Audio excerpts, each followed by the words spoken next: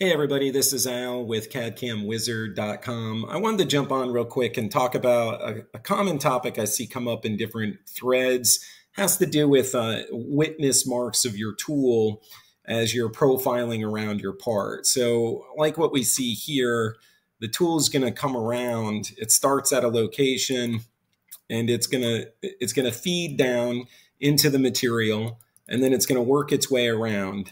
Okay, and then it's going to go down again, and it's going to work its way around and go down again and work its way around. Okay, so this purple line here, this is the transition line when it goes down, and it's going to leave a witness mark. It's going to leave a discoloring. You'll be able to tell that this is where the tool came in from. So what do you do? How do you fix this? Well, there's a number of ways to do it. Probably the easiest thing to do is just to move your start position into a corner. Okay. A lot of times we want to use a corner location because it will kind of hide where the lead-in position is. So that's an option for you. Depending on what CAM system you're running, you may have additional lead options so you can get the tool to start and finish off the part.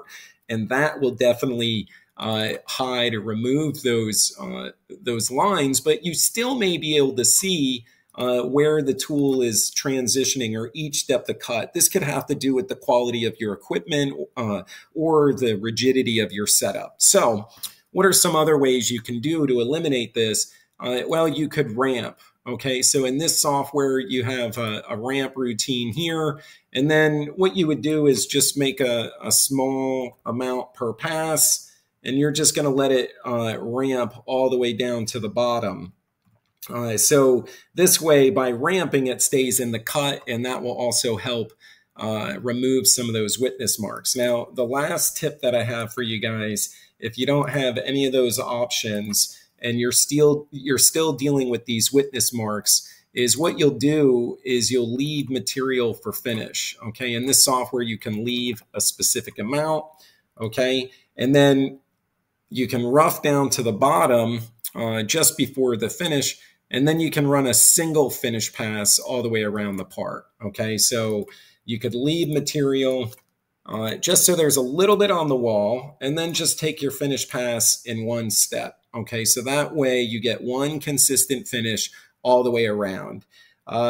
This is BobCAD CAM, the software that I'm using. If you're in Vectrix or another package, Carvico, any number of them, you may have to use slightly different workflow, but if you apply these steps, it will improve your finish.